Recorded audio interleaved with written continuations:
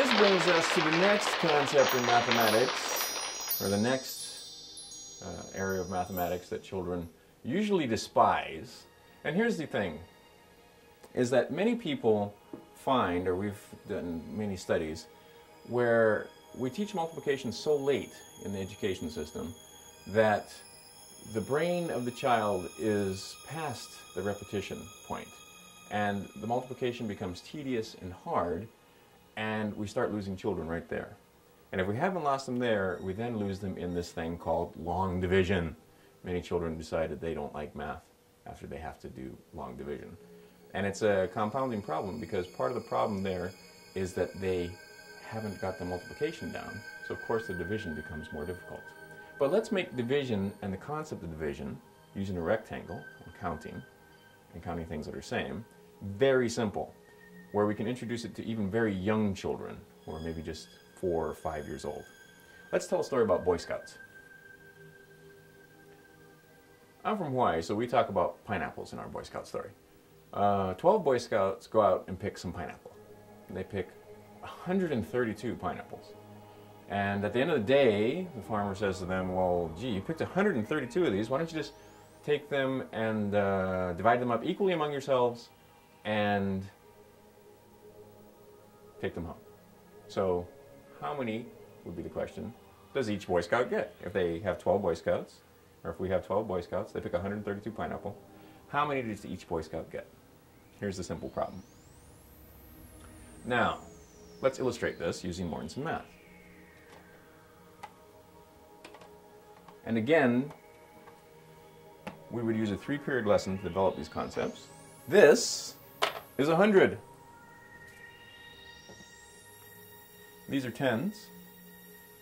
And you know, when we're adding tens together, 1 10, 2 tens, 3 tens, 3 tens want 7 tens to become 100, and so forth. 9 tens needs 1 10 to become 100, and the concept is the same as when we were doing addition with single units with tens.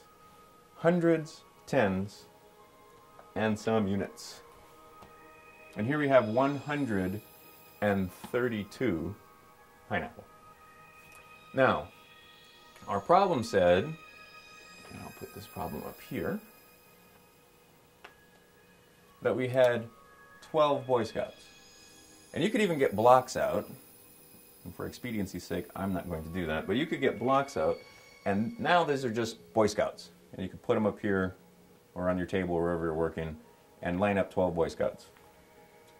And you know, this could be a tall Boy Scout, another one, and then we could have some Boy Scouts here that showed up in uniform, and you line them up here, and you say, well, let's see, if I was going to pass out my pineapple to each Boy Scout, could I pass them out one at a time? One, but, oh, that would take forever, wouldn't it?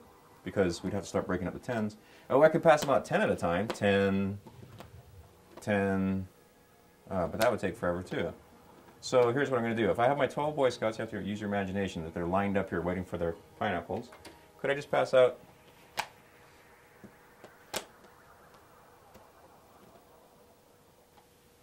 my pineapple like this? And I've passed out now. Each one gets 10.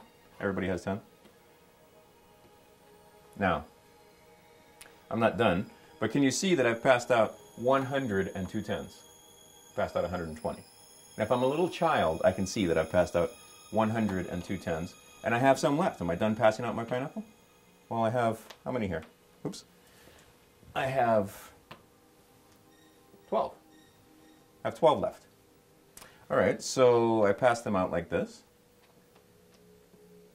and I'm done. I have each Boy Scout receiving 11. You see that right here? This Boy Scout would get 11. This Boy Scout over here would get 11. Everyone would get 11.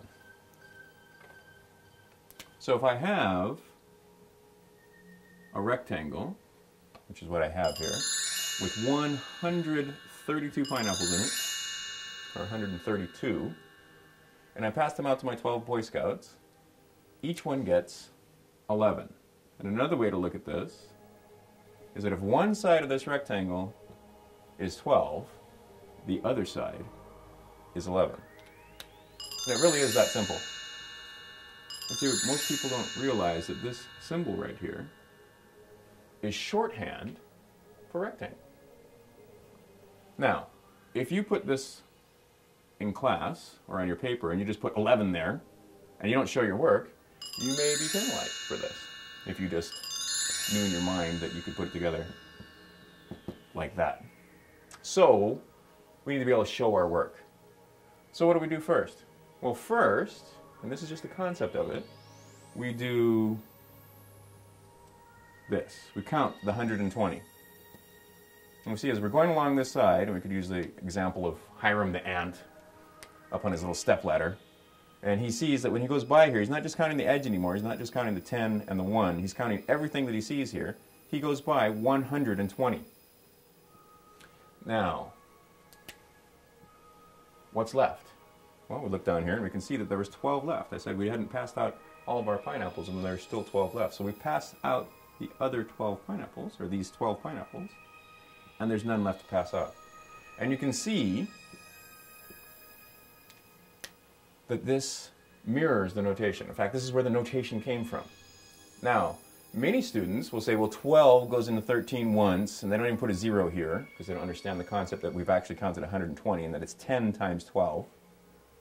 And they just use an algorithm with no understanding of what they're doing. So later on, when they get to the quote-unquote higher mathematics, they're confused, and this is hard. And this is just one example. And like I said, because we are pressed for time, 1 hour to present all these concepts in mathematics. But can you see, we use the rectangle to facilitate counting. Simple as that.